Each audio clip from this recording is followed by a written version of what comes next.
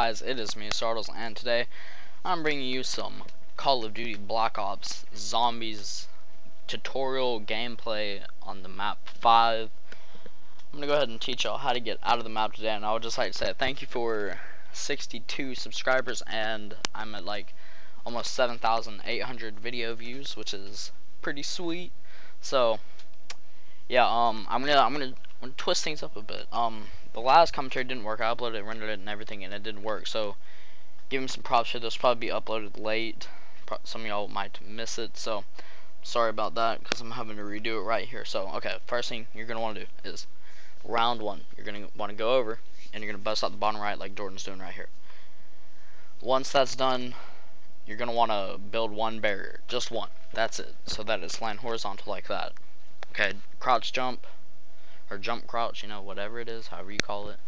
I know it's hard for some of y'all to do, you know, you just jump crouch at the same time, you know, you can't handle that, but I understand, you do your own thing. Okay, you can either just jump and then crouch, or jump crouch, you know, I usually just jump crouch at the same time and land on there and just, you know, kind of inch forward. Now, here's the tricky part. You're going to play the waiting game, okay? I'm going to say this right now, the host of the match cannot do this.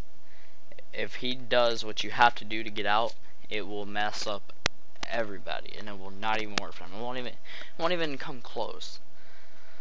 So you don't need to be the host. Okay, just gonna clear that up right now. So now you have your zombie coming. Okay, before he touches the barrier, just like right before you touch it, you're gonna want to hit start and triangle.